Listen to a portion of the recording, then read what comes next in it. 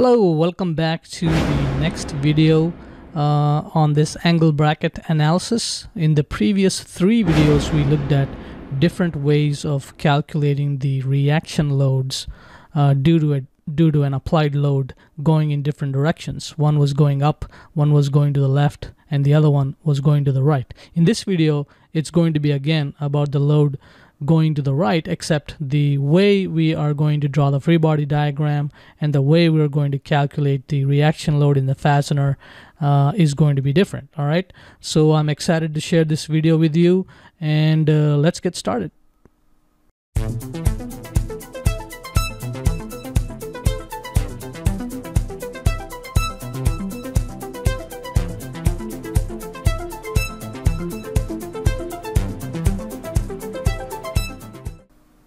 Okay, so let's get started here.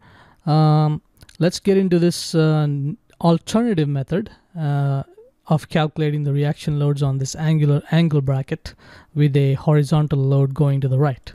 So let's start with our angle bracket in its initial position. It's the same as the last video that we did with the PX going to the right at the top of this angle bracket, and it's fastened at the bottom here. And this time we're assuming there's a rigid surface underneath. This is based on some of the feedback that I have received before. So let's assume that there's a rigid surface, which, you know, nothing is really rigid, but based on the differences between the stiffnesses, it can be relatively rigid. So in that situation, what we have is this free body diagram. Okay, so there you have it. You have a PX going to the right. We have the same moment arm as we discussed before, except this time we don't have a heel-toe type distribution. We do not have a triangular reaction load distribution down here. Instead, we assume that this is going to arch a little bit as you bend this part of the angle bracket here, this top part, and therefore eventually what happens is this is the pivot point for this moment applied on this bracket. So there would be an edge reaction going along this edge. The total of that reaction load is going to be RHT, which is heel toe. The heel toe would shift to that edge is what it means.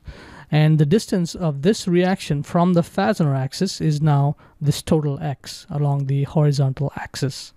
And also we have our standard fastener reaction, fastener RFT reaction load over here. And of course, the horizontal load is balanced by the horizontal reaction Rx, same as before. Okay, so now let's get into our classical hand calculations and doing the equations of equilibrium. So we'll start with what are the entities involved. We have Fx, Fy, which is basically Px for Fx, and Fy are these two different reactions, and Mz is the moment about the axis coming out of the plane of this sheet of paper going through the center of this fastener axis. Okay, so the first one we'll do is force balance going along Fx. Sigma Fx equals to 0. All right, sigma Fx equals 0. So what does that mean? It means that Px is equal to Rx because Px minus Rx equals to 0. So this load must equal this reaction. And this reaction is shared by these two fasteners equally. That's the assumption. And therefore, the total reaction shear load going along X would be half of Px in each of these fasteners. So that's one equation we have here. The second equation is sigma Fy equal to 0. And therefore, what we have is RFT is equal to RHT because there's nothing else balancing this particular fastener reaction. There's only one other reaction.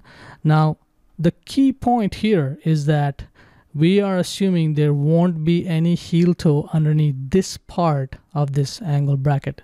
Now, if you assume that, it may be better for the fastener in terms of a more conservative load, but it would be a statically indeterminate problem. What that means is that we would have more unknowns to solve the equations of equilibrium, of static equilibrium, than we have known equations. So that's why it's generally assumed that there's no heel toe here. And the other part that somebody mentioned in some of the feedback that I got, which I tend to agree, is that this is too far out here and there is a fastener that's holding this thing down, and therefore heel toe is not really possible way out here because of this arch.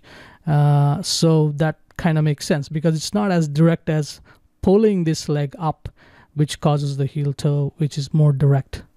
Therefore, this is kind of an indirect way of causing a heel toe, which is less likely to produce a significant heel toe reaction load. And this is the reason why the previous video is more conservative in terms of the fastener reaction. And so I like that way of doing it. But again, you know, it doesn't mean that's the only way to do it. This is the other way to do it if it's acceptable to the approving authorities. All right, so what we have here is sigma Fy equal to 0. Therefore, RFT is equal to RHT because RHT minus RFT is equal to 0 to satisfy this equation of equilibrium. And the third equation is obtained with the moment balance. So the Px times y is your applied moment, same as before. And because we're taking it about the fastener axis, we don't have a moment contribution from RFT and only from RHT. So what we have is sigma mz equal to 0 about the fastener axis, and therefore Px times y, Px times this y, is equal to this RHT about the fastener axis times the distance from the axis of the fastener. This time that distance is made equal to x, which is the horizontal distance, all right, whatever that dimension is. And therefore we have RHT, or the heel toe reaction, is equal to Px times y divided by x. Now if you remember, in the last video we had 2/3 of that distance, right? We had 2/3 of that distance, which was like somewhere here. That was x, and therefore we have a smaller number here in the bottom, and your RHT would be a bigger number because of that smaller number on the bottom. So it's more conservative for the fastener reaction in that scenario. So in this scenario, we have a slightly larger x, and again, due to this equation, we have that same reaction, which is the same force that the RFT would be equal to because of the sigma Fy equal to 0 equation of equilibrium. All right, so that's it, folks. And you know, make sure that, as I always say, make sure you check out the free blog at stressebook.com/blog, and you can also get a free e-booklet for now. It won't be free forever, so again, I've said this before, while you have a chance, go grab that ebook. It's very interesting stuff. It's been downloaded many thousands of times, and it's very popular, so go get it right now. Go subscribe. And also, if you really want to get serious about learning, then there's a bunch of really high quality stuff in the paid courses in the premium membership. So I encourage you to check out this particular website page to find out more about the courses offered on the website.